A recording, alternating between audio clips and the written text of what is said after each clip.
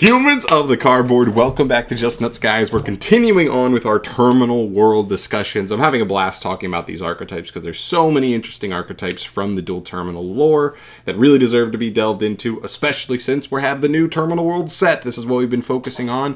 This set has 2 unconfirmed archetypes that are going to be part of it here. A lot of people think this is going to be a elemental based set where they have 4 archetypes getting support. The first 2 that we already know are fire and water based, so people are really speculating wind and earth support here, which leads us to our topic today, X-SABERS. This is an archetype that very much so needs support. It actually was a really good archetype way back in the day, and fell off and never really got any kind of support over the years to kind of keep them up with the times.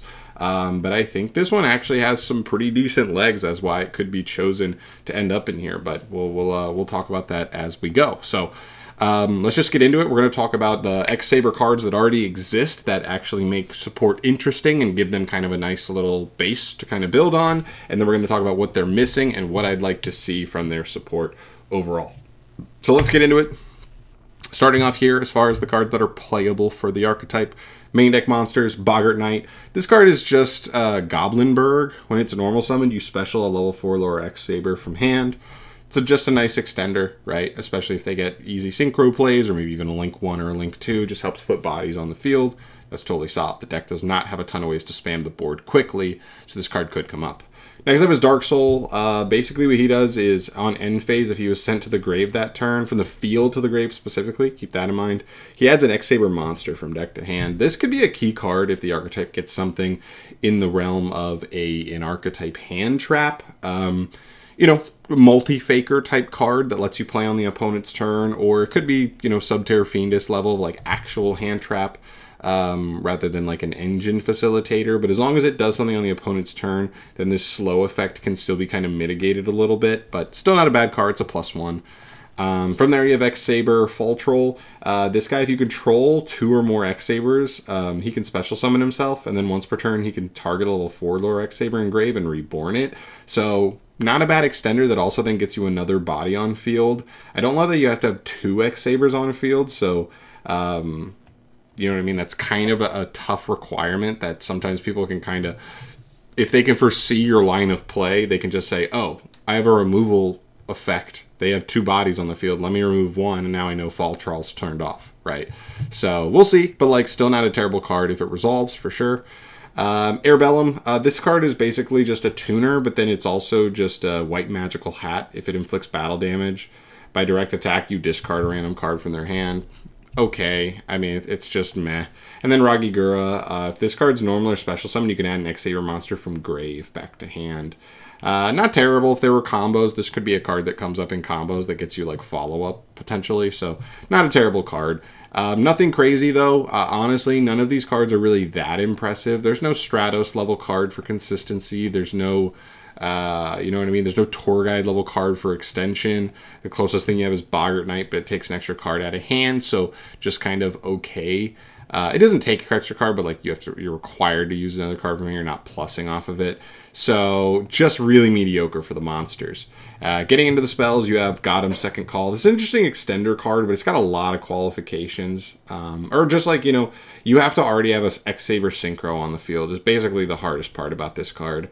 But I could see a world where, like, if we got a new synchro that like searches a Gotham speller trap, that could be interesting, because then like if you make him, you can search Second Call, and then Second Call just reborns 2 X-Sabers in your grave, and then you just keep playing, right? So that's pretty cool. It could be a one-of for certain combo lines if that kind of card got printed, but other than that, I probably wouldn't hard play it unless it's like searchable for specific reasons, because it does kind of need you to already be able to play for it to do anything, which is tough. Saber Slash, another situation where like if it becomes super searchable, it destroys a number of face-up cards on the field equal to the number of attack position X-Sabers you control. So, you know what I mean? Non-targeting removal. It could just be a one-of tech card for certain situations. It outs floodgates. It's a nice card for the deck if it's really searchable. Then we move to the traps. No other good spells. Honestly, the spells are lacking roughly too. Gotham's Emergency Call. If a face-up X-Saber monster is on the field, you can target 2 X-Sabers in any graveyard, special them both to your field. That's actually pretty good. It's a double Call the Haunted. Only restriction is you have to control an X-Saber, but it's only 1, so actually not that bad. This card's actually decent. If the deck becomes like a control deck that like has a bunch of monsters that can play on the opponent's turn, this card actually could be pretty spicy for sure. Saber Hole. It's essentially a searchable counter trap that if you control an X-Saber, you can negate the summon of any monster and destroy it. So not a great one, in the sense that it's not an omni-negate, doesn't protect you from like board breakers and stuff, but it's still a decent interruption for what it is. So again, if it becomes super searchable, it obviously gets way better here. They move to the extra deck. First is Saber Hyun Lee. This one, when it's Synchro Summon, can select and destroy up to 3 spell or trap cards on the field. That's pretty good just to have inherently. It's not always going to come up. That's a pretty damn powerful tool if you have a deck that can like really easily get to a 6, especially like if your deck will consistently have ways to like play through after just making this card, because then like playing into certain matchups that are back row based and stuff like that, just being able to make this card on a dime and just like boom, clear the board is actually pretty nasty. So that's cool. It's a cool card. And then they also have Gotham's, of course. We've actually seen him come up not that long ago competitively. I think we saw him in Virtual World see some play, because you would make him and he would tribute himself to make your opponent discard a card. Then you could reborn him, do it again. Yeah, so he hand loops your opponent. He's not once per turn at all. So in this deck, this is the scariest card to me. It's probably the best card in the archetype overall, just because of the potential of like, if they just give the deck enough engine pieces to like just spam X-Sabers really well, then like, does the deck just get to the point where you can make this guy with 3 X-Sabers on field and go rip, rip, rip, and rip 3 from your opponent? It's possible.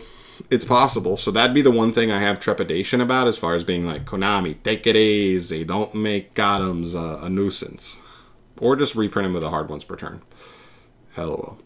Okay, and the last card here is X-Saber Invoker. I don't even know the lore behind this card, but he has X-Saber in the name, so he like fits a bunch of molds. Plus his effect works with X-Sabers, so it's like, that's fine.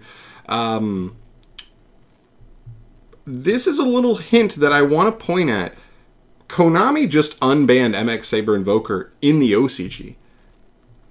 And everybody was like, oh, it doesn't really do much. There's not really any decks that like really want to use it. Like, it's just okay. And then I sat there and I just now, when I was like going through the X-Saber cards, and I was like, wait, were they just hinting that X-Sabers are going to be either get support soon or just straight up be in Terminal World? That's absolutely on the table. In fact, I think it may be even more likely, just because I never connected the dots. So yeah, I think X-Sabers may be a little bit more likely just because of this. Plus the archetype has a good amount of Earth stuff. Earth. Are they all Earth? Oh, I never realized. I guess I kind of thought that they weren't all Earth, but like they were kind of a little bit mixed up. But no, they're literally all Earth. So I would not be surprised if this is the archetype that ends up in here. I'll be honest, if I could pick, I'd actually rather see X-Sabers not end up in here, because I think they're in a place where they're going to need more than 4 cards. Because I really don't want them to get the Naturia treatment, which was they gave Naturia 3 new cards, and basically Naturia became playable, but like the playability of Naturia was basically just from the 3 new cards. And like, yes, you played World Tree and Sunflower, but that was like it. Other than that, it was just the new cards running the show.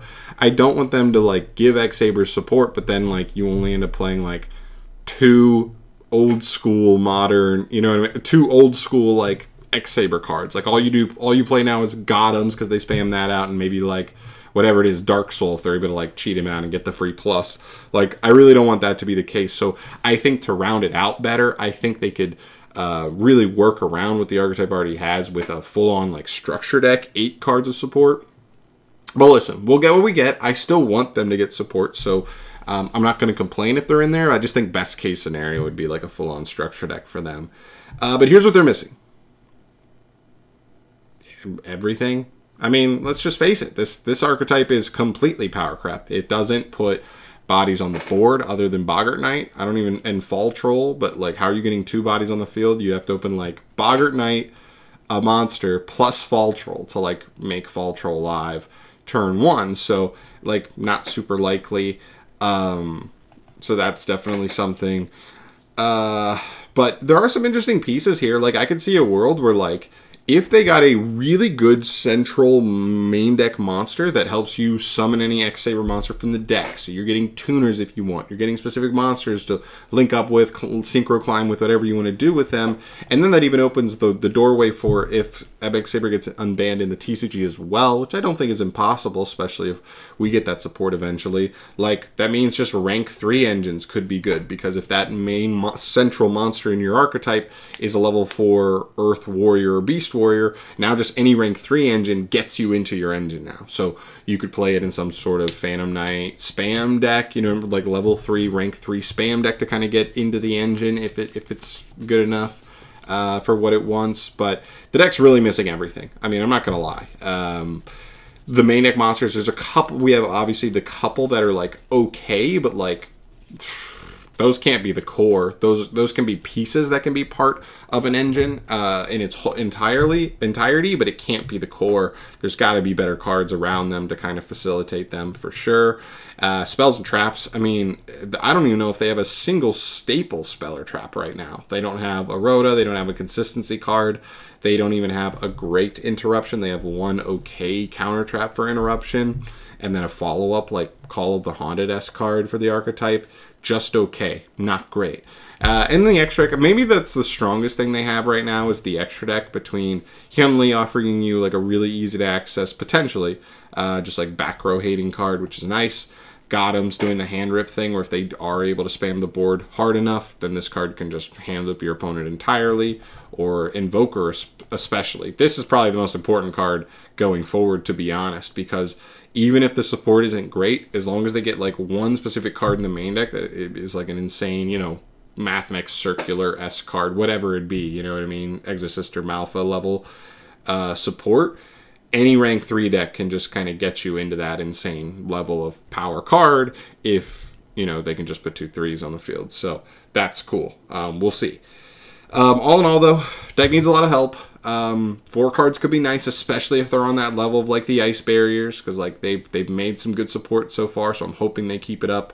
I actually would not be upset if this archetype gets chosen, especially if they're going with the elemental theme. This may be the Earth archetype I'd want to see the most. This and probably Ritual Beast for wins, but we'd have to wait and see. So that's it for me today, guys. Thank you so much for watching, as always. If you are a bigger fan of X-Saber than me, and I didn't even start playing the game again until 2017, so I really haven't messed with X-Saber almost ever in my entire life, officially, like playing the archetype. So please let me know if you're a bigger fan, you have more nostalgia for it, you messed around with it when it was actually good. Let me know in your official thoughts down below, like what you would want to see. If you want to get more specific, exactly what the archetype needs, I'd love to hear your thoughts down below on that stuff. But I'm Andy for today. Thank you so much for watching, as always. Stay tuned for more. We should have the all the TCG exclusives and OCG imports for Age of Overlord revealed tomorrow, and I'm pretty sure Konami's kind of been going light with the Phantom Nightmare reveals because they knew we were finishing with Age of Overlord reveals for the TCG side of things, and then I think we're gonna run straight into a million reveals next week. We still have like 50 cards to get revealed, and that set is dropping in like 3 weeks in the OCG. So like 20 days, 50 cards. We're getting a ton thrown right at us. So stay tuned for that. I'll bring you a ton of news as that stuff drops. Very excited there. And yeah, that's it for me here. Thank you so much for watching. I'll see you in the next one. Peace.